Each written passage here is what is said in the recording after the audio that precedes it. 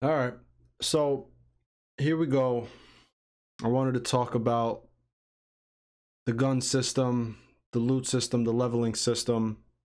I have a video I made I don't know, maybe like a month ago, and it was about kind of the RPG mechanics, RBG, mixing tech with video games.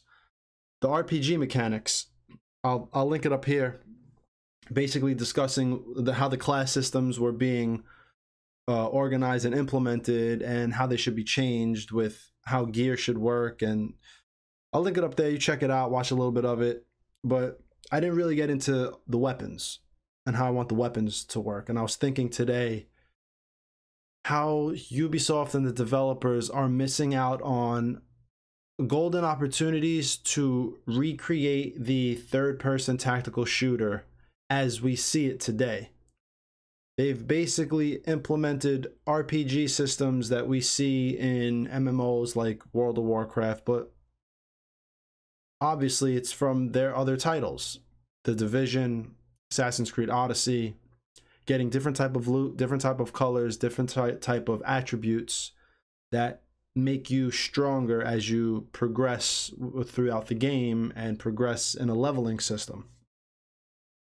So it made me think, imagine, right?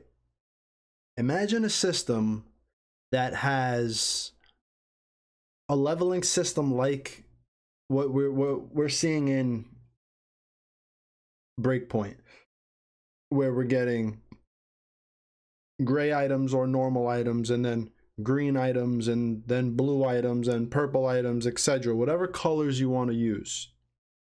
And I was thinking of this. What if Ubisoft did things like making guns jam, making guns break, giving guns the ability to be modified or not modified depending on the like railing system that the guns have, right? So for instance, bear with me now because I'm trying to flesh this idea out. Let's say you're in the beginning of the game, you pick up a gray gun, you go into the gunsmith. Right there on the gunsmith, or within the gunsmith, it says high probability of jamming. Right? So you have this gray gun. It's a, you know, that's the lowest of the low levels type of guns, using this system that they wanted to implement. Obviously they baked it in from other titles so they could probably do half the code work, right? Because these components, these are already built out, which is why it's easy for them to keep pushing out titles every couple of years. You just have to design the worlds, you know, some new character animations, but the code base is there. But I digress. Let me stay on point here. So you have a gray gun. You can't modify it, right? So it's a beat up old AK. Can't modify, you can't throw anything on it. It's beat up and it has a high probability of jamming. So you have this gun. You're rolling out, you're getting in gunfights. Let's say the gun jams, boom, the gun jams in the middle of the game. You duck back behind cover, you have to press the reload button, and your character runs through an animation. Boom. Hits it takes out the magazine, you know, puts it back in, racks it again, he starts shooting, right? So that's what you would build for these gray guns. They have a probability of jamming and an animation that comes with when the gun jams, right? So the gun jams, the code runs, you have to run through an animation, you have to press the reload button, boom, right? You're already on your way to implementing the system you want in a tactical shooter. Bear with me. I'm going to keep going. So now you're rolling through. We'll use an AK for this example. So now you're rolling through. You find another AK. Now it's green, right? Now it's a green AK. You see this AK, and you see maybe on the attributes, or you got to pick it up, go into the gunsmith. I don't know. We'll say when you walk up to it, maybe the attributes pop up, or it's green, whatever. Low probability of jamming. So now you know you have the gray AK, you find a new AK, it's green. You walk up to it, you pick it up, or maybe before you pick it up, it's programmed to where it just says, you know, low probability, or it's green, or just, you know, low probability of jamming, whatever. So now you say, oh, this AK is better. The one I have is beat up, it's old, it's maybe, you know, it's messed up, it keeps jamming on me, it's dirty, whatever. Get rid of it, you pick up a new one. This one has a low probability of jamming. So now you're in firefights, everything is cool. All right, keep it moving, you keep progressing. Obviously, there are going to be different guns, but we'll just use the AK as an example, or whatever. You pick up an M4 blue gun, whatever. It's irrelevant. The point is now you have the green one, low probability of jamming, right? You pick up a scope. The scope doesn't fit on it for whatever reason. I don't know. I'm just thinking out loud here, and with you guys. You have you find a blue one. Oh, it's a blue AK. What's the difference of the blue AK to the green one? The blue AK has a different rail system that allows for modifications. It allows you to put on a red dot sight. It allows you to put on a new iron sight. Whatever, right? So now I got the blue AK, so now I can mod this. And maybe it's it only allows for like generic modifications that you find out in the world, because you know, as a Ghost Recon game, you find this scope, you find this magazine or whatever. You get to the purple now, right? Now we have a purple AK. Oh, that's it, we're leveling, we're going through the game. We got a blue AK, we're modding it, cool. Now I find a purple one. What does the purple one allow? The purple one allows crafted modifications and attachments, and this kind of leads into the crafting system, which seems to be wishy-washy. I don't know why they decided to make a crafting system where you're picking up flowers, but the entire crafting system should be based upon the narrative of the game, which is you're on a Roa, it's huge high tech. Everything you go and take should be some type of high tech gadget.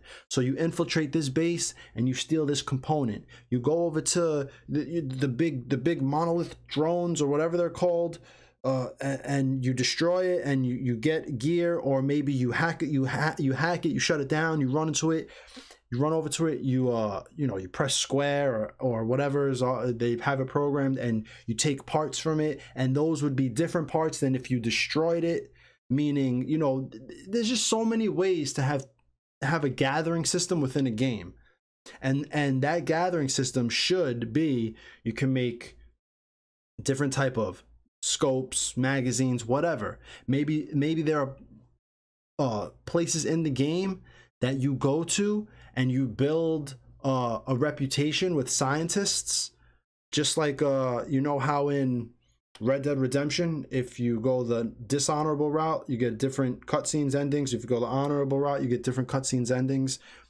Do that. If I'm walking around, this plays into one of the videos where I said I wanted to kill scientists. Let me have that opportunity, because maybe if you give me the opportunity to kill civilians, I won't be able to get the best gadgets in the game, because I have to gather things, go to a location, build up a reputation, and have this scientist build something for me.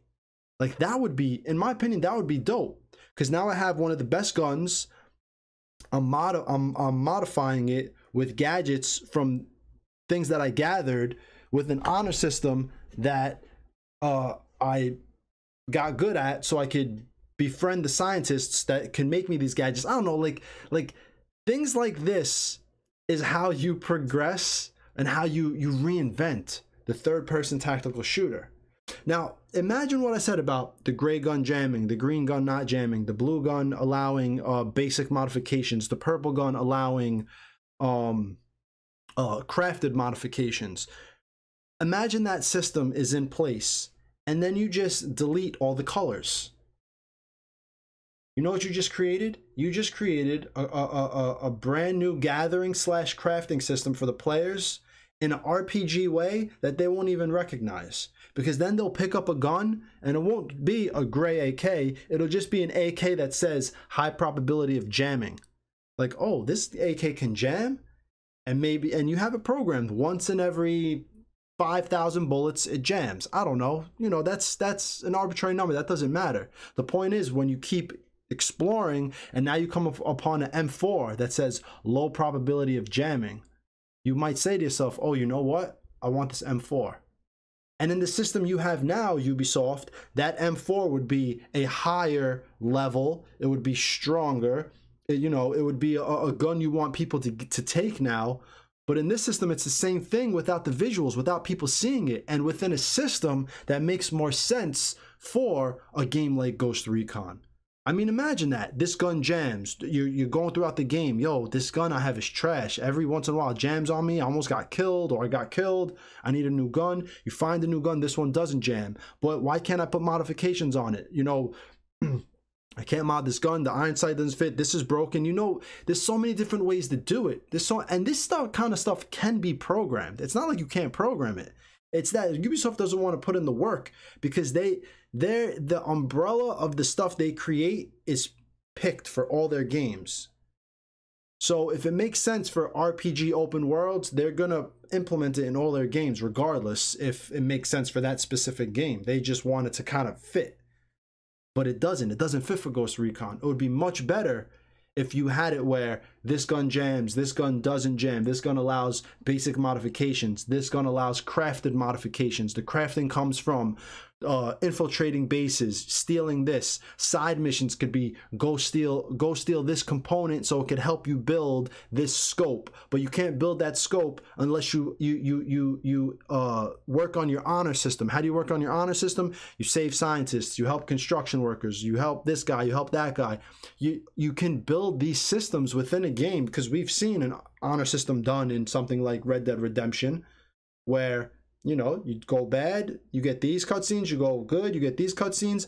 In Ghost Recon, it could be you go bad, you might not be able to befriend this certain type of scientists in this land, in this area, that could build things for you.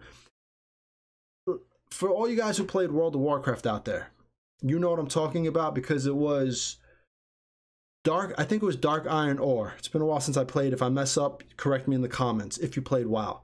You would gather dark iron ore in Black Rock Mountain in Molten Core, and you could only smelt it in BRD near the was it Barris? I forget the boss's name. He was a fire elemental, and he sat near what is it called, whatever, a blacksmith, an anvil. He sat near like a big anvil, and you could only smelt it in that area. And this is exactly what I'm talking about. You should only be able to get certain components and build it with certain scientists with certain honor. And you've just built now the crafting system that is in this game, you've just made it 10 times better. The tiered loot RPG system that's in the game, you just made it 10 times better. How? By making it about how the guns act, how they function, and how they can be modded. Don't just give me an AK that's green and then 10 levels later the same AK that's green except a higher level. That people don't enjoy that. Your entire Ghost Recon community does not enjoy that, but you said F them. We're going to implement these systems because they're already built. We already have them built for the Division and Assassin's Creed Odyssey. And if we want to release another Ghost Recon in 2 years to get that money and to help that quarter, that's what we're going to do. And you know what? On the business side of things, I completely agree. I know a lot of the times it's the business people that make the decisions, and it's not necessarily the creative directors and the programmers and the designers that have full say into the games they want to build.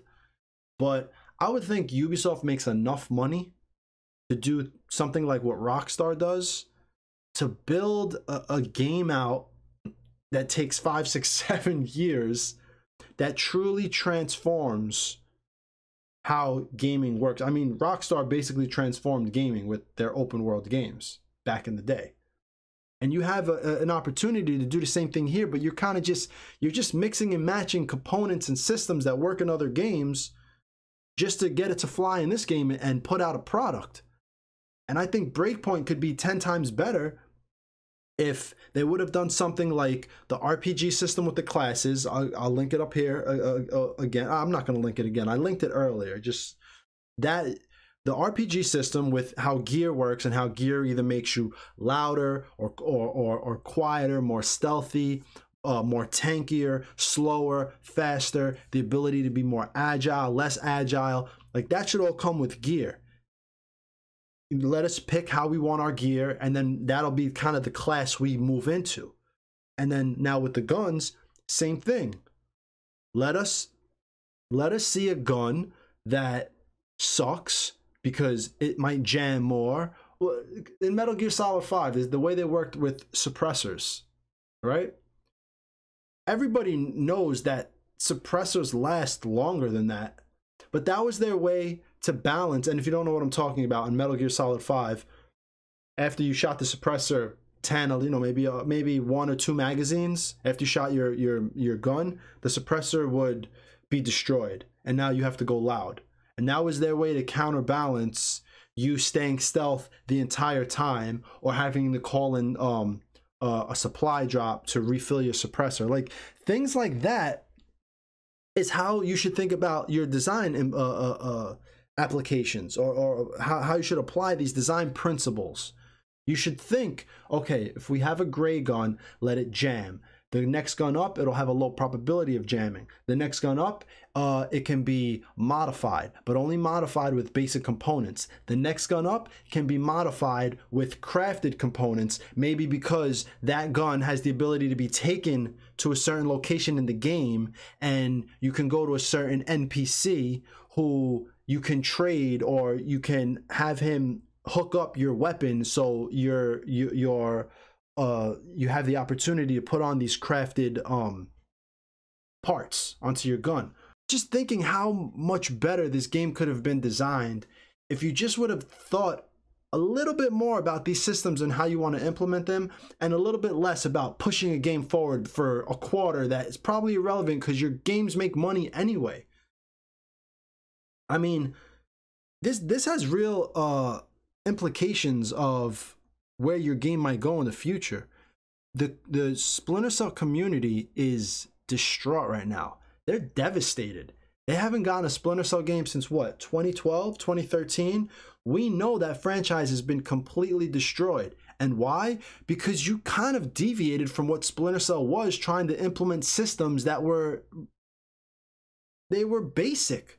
It's not what the community wanted. And so the community turned against the game. It didn't sell well. Blacklist didn't sell well. And you guys turned around and you said, whatever, I guess we're not making any more Splinter Cells. And now Ghost Recon looks like it's just taking Splinter Cell mechanics and introducing it in, so you could kind of have the best of both worlds, which it is what it is. I still think Ghost Recon is going to be 10 times a better stealth game than any previous Ghost Recon Breakpoint is going to be a better stealth game than any previous Ghost Recon game, because of the way they implemented the animations, and the stealth attacks are awesome. But you guys still fell flat when it came to this RPG system, this tiered loot system. The forums are still littered with people who are pissed off. They are not just upset, and I'm trying to keep the language clean, but these people are pissed, man. The community is angry. They're upset, and it's the way you implemented these systems. Now, I want you guys to let me know, because it's one thing to, you know, really design a system. It's another thing to sit here and kind of spout off at the mouth about, you know, what you think could be better or would be better. What do you think about what I just discussed, guys, on how take a gray, green, blue, and purple gun, one having the ability to maybe jam, a high rate of jamming, gray. The next one, a lower rate of jamming, blue. The next one, the ability to mod, purple. The next one, the ability to mod crafted items via a system where you're building honor with scientists on the island, so you can go to them with resources you gather from missions and say, here, I have this purple gun. I need you to mod this gun in a certain way so I can put on, you know, special modifications that I'm bringing to you to create for me. If I played a system like that, the gathering was this mission, steal this part, this machine part, this mission, and we're on Aroa, which is just filled with scientists and machines. So you would think that makes sense. That would be the gathering system. I don't want to gather plants, bro. Make the side missions a part of the main missions to get materials. So when I finally get a gun that doesn't jam, that has the ability to be modded, I can have an honor system that lets me build up relationships with certain NPCs on this island that will modify my gun, make me certain types of attachments that I could put on the gun, and that's how you build your RPG system, your tier system. Then when that's in place, you just remove the colors and you let people aren't dumb. They're gonna know, oh, this gun jams, but this gun allows modifications. Which one's better? You get rid of the one that jams, which you would get rid of normally in the game. So this is what I was thinking about today, and I said, you know what, let me put down a video, let me make it, let me try to fully like flesh out this idea, because it's not like anything's gonna get changed for Breakpoint. Guys, Breakpoint is the way it is. But as a community, and I'm very, very, very vocal about this, as a community, whether you're on the forums, whether you have a YouTube channel, whether you're investing time into writing on the forums about this game, making videos about the game, trying to make it better, you're not going to change things now. But 2 years ago, when we all said, hey, can we take our backpacks off? Hey, can we breach through a gate? Hey, Ubisoft, we want to do a few things here. Can this happen? It took them a brand new game to get it done, but there were some things that they implemented that we wanted 2 years ago with Wildlands. Taking off your backpack, you can do. Breaching through fences, we know you can do that. These are things people have wanted forever. You know, I'm getting past what the original point of this video. It's going on way too long. What do you guys think about that system? The gathering system where you gather things, the honor system where you should be building relationships on this island. You know, they already have the partial RPG to where it's like, you might as well build these systems out, because then it's way more immersive. The game is way more immersive.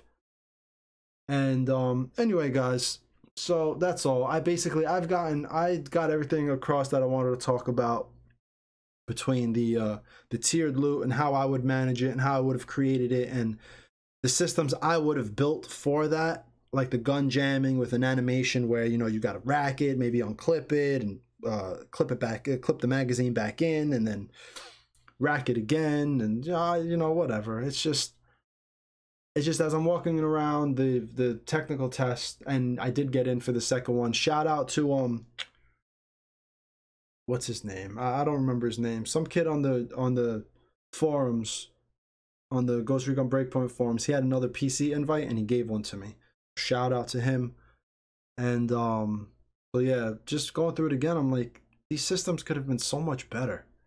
It could have been so much better. Let me end the video now, because now I'm just talking ish. I'm gonna have to maybe edit this. So anyway, guys, let me know what you think.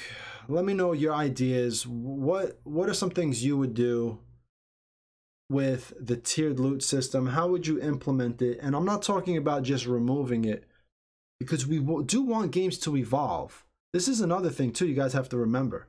And we could talk about something like SOCOM. Like SOCOM 1, great. 2, great. 3, okay. Combined Assault, like, it got to a point where SOCOM started selling less and less. Why? Because there really was no innovation in those first SOCOM. SOCOM 2 to me was the pinnacle of SOCOM development. SOCOM 3 was fun. SOCOM Combined Assault, whatever. And then I stopped playing SOCOM. I played Confrontation. It was a totally different game from the ground up, and I stopped. Obviously, I played 4 too, but by that time it wasn't the same game. It was totally different. They totally recreated the game itself, not just systems. And you know, Ubisoft is walking a fine line here with what they're doing with Ghost Recon. It's really, really different, and I hope it doesn't backfire in their face, because I want to see this game succeed. Ghost Recon has filled the void of what SOCOM left. I've been looking for a tactical third-person shooter to fill that void of what I missed for so long with what I felt SOCOM back in the days. And Ghost War doesn't really do it for me. Not in Wildlands, didn't really do it for me, but the PvE did. It really filled that void, and I think Breakpoint is going to do it as well. I just don't want to see these games disappear, because I've said this in another video. after a while, the only thing that'll be left are action adventure games like Tomb Raider, and those games are good, but they're not. They don't fill that void we need of the tactical shooter market. You know, there's things like Arma 3 and stuff like that, but you know, I want to see these games evolve in a way that makes sense for companies to innovate. And I just feel like Ubisoft missed the mark with the innovation this time around, with the taking of these systems from their other franchises and implementing it in a Ghost Recon fashion. I just don't think it works. That's why I laid out my ideas in this video, which is going on like probably 20 minutes now. So let me oh my god, 27 minutes. I've been talking for a half hour. Nobody is gonna watch this. People are gonna watch the first 4 minutes and stop. Anyway, if you watch this for a half hour, get a life. And nah, I love you guys, man, you know that. Let me know what you feel in the comments. Explain your ideas, how you would work a tiered system with weapons. What do you think about the honor system and building honor on the island? I know it's been done, but it's an idea I have for, you know, some type of reputation so you can do things on the island.